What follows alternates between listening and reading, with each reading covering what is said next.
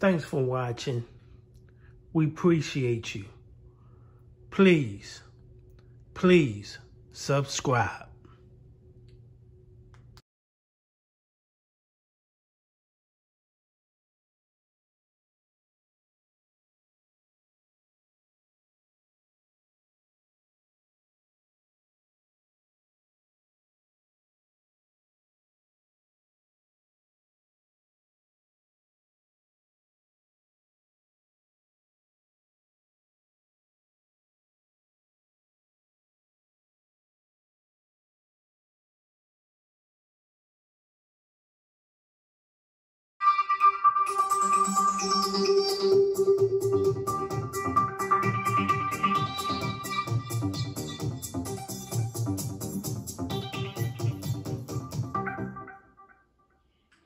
Section of the Bronx says family, friends, and neighbors pay tribute to a man who was stabbed to death in broad daylight in what police say was an unprovoked attack.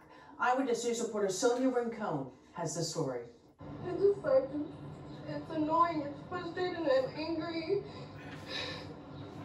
I don't even know.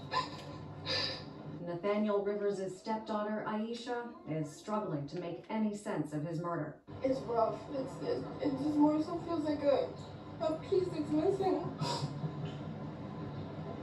And it's only when I say it'll be 24 hours and a few hours and still it doesn't feel real. Rivers was sitting in his car with his wife yesterday afternoon when an emotionally disturbed man approached them. Police say the man attacked Rivers for no reason. His family says Rivers got out of the car to try to get help. There was a struggle, and he was stabbed in the chest. His wife tried to help, but she was not able to save her husband's life. He got taken away from his family. He left his girls, he left his son, he left his little brother. He was literally ripped from us. Today, here in a Norwood community that knew Rivers and his family well, people came to pay respects. Everybody in the neighborhood loved this man. He's known everywhere. You're gonna see a lot of people come and share love and support. That's why it kind of hits hard for everybody. It kind of just feels like he knows everybody that lives in all the buildings on this block, all the houses on this block. All the kids love him. Now a family will have to carry on without a man they describe as their rock. He loved my mom, he loved all of us, he loved my niece, he loved her so much. And I just feel like his family got taken away from him. He got taken away from his family.